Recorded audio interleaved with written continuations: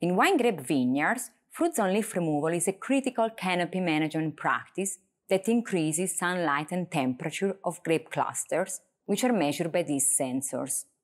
Cluster exposure to ambient light typically leads to increased wine quality potential and better cluster fungal disease management, especially in humid grape-growing regions with high disease pressure like Pennsylvania. Relative to densely foliated, shaded fruit zones, exposed fruit zones can have a greater airflow and reduce humidity and drying time. Further, fungicide penetration and coverage on clusters are likely increased in open fruit zones. Consequently, bunch rots are generally lower in exposed relatively to shaded grape clusters. Grape clusters exposed to sunlight and increased temperature tend to have a balanced primary fruit composition, namely an increased sugar to acid ratio, which is desirable for some cultivars and winemaking goals. Secondary metabolites that impart varietal character are typically increased in grape exposed to higher sunlight and temperatures.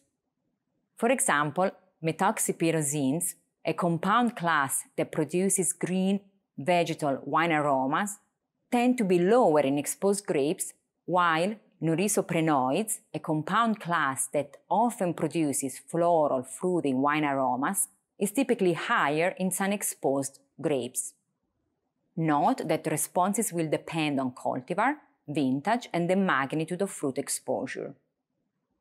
If an insufficient number of leaves are removed, there may be a negligible difference in fruit chemistry and disease presence when compared to shaded grape clusters. This harvested Cabernet Sauvignon cluster has poor color development and fungal disease infection, both negative effects of excessive canopy shading.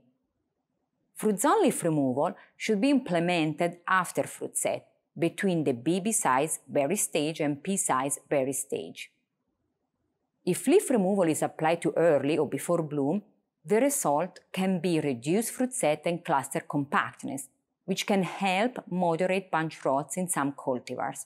However, the decreased fruit set can reduce cluster weights, so it's not recommended in all cultivars or when a yield reduction cannot be tolerated. If leaf removal is not implemented in a timely manner, then all is not lost.